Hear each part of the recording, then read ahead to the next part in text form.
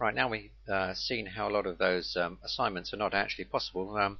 There is in fact a way to force the assignment, and that's called casting. And what you do is you write the type that you want in brackets in front of the expression, or literal, whatever. And this is how it works.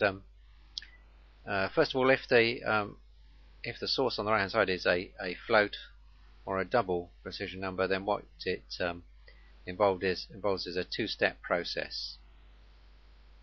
And the first step is if the cast is an integer or smaller than integer, the floating point or double number is rounded to an int. And if the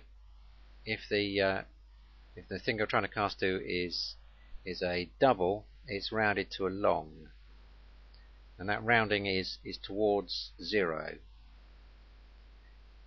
And this is possible that it'll give a number which is larger than the largest possible integer or smaller than the most negative integer.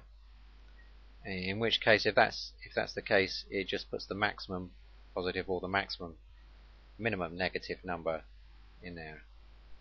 Okay, and then the next stage in the process is that if the left hand side is shorter than the right hand side, and the right hand side now, think of it as being an int or a double, int or a long rather, then bytes are just lost from the most significant end. And that's the general process of casting. You just lose bytes from the most significant end to make it small enough to fit. So that may lose information, it may not. Here's an example, which is okay now. This wasn't allowed before, but it works perfectly right now. B contains -1. Because all that's happened is you've there's an int, and you've chopped off the upper 3 bytes, which are all 0, have just been chopped off. So that works perfectly well. Now this gives the same answer, of course, because again the upper 3 bytes are that. So that's 1, 2, 3, 4, 5, 6 I just chopped off. And you're left with FF, and that fits perfectly well into B. And now this works as well, because 0 long is just going to give you 0 when you chop all the upper. Oh, well, it'll be 3 bytes now. It'll be more than that. The upper 7 bytes are chopped off. You'll be left with 0 for the last byte, and that'll fit in there quite happily. And now in this case, we got a rounding to do, and it's rounded to an integer of 123, and that fits quite happily into the byte.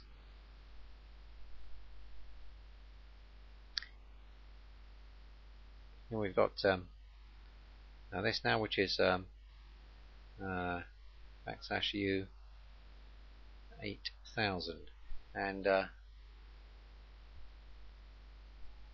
that will now be that's a char, and it's the same size as chars and shorts are the same size, so they're just kind of byte for byte copied over, which will give -32768 when you look at it as a signed number. Here's that converted to an int, and that's very big, and it's much bigger than an int, and it will give the maximum possible value, which is 7 FFF. FFF, it's got enough F's there. 1, 2, 3, 4. No, I think I'm 1 F short there. Yeah. Okay, there's only one conversion really you have to really think about, and that's between char and byte. When you're assigning a byte to a char, what you want to have is consistency. Remember that bytes are signed and chars are unsigned. And to have consistency, what you want is that if you was to assign that byte to an integer and then assign that integer to a char, you want to get the same result as going directly from byte to char.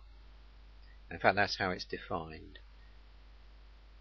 What happens is it's widened first from byte to integer, and that's quite happy to do that. And then then you have a narrowing conversion to char. Between short and char doesn't make any difference if you think of it going via an int or not. It makes no difference.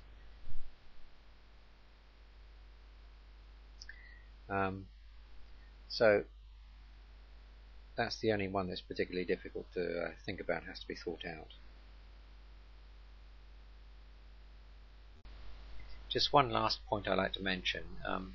If you recall the floating point lecture I was talking about, you'll recall that an integer can be held exactly in a double precision floating point number without any loss of data. But that's not the case for the other possible combinations. So an int can't be held exactly in a float, and nor can a long be held in a float or double.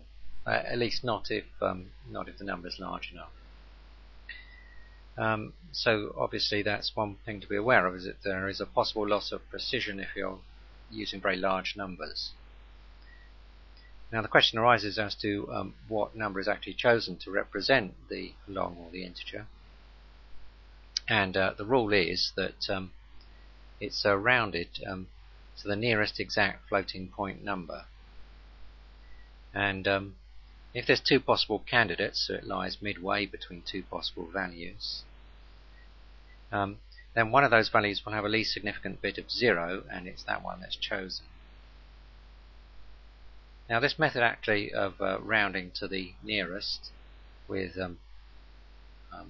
those that are equidistant going to the one with the 0 also applies when you're narrowing from double to float, because when you do a cast from a double to a float, it requires a cast, of course, you have to there's a possible loss of precision there, and you often have to choose which float to choose.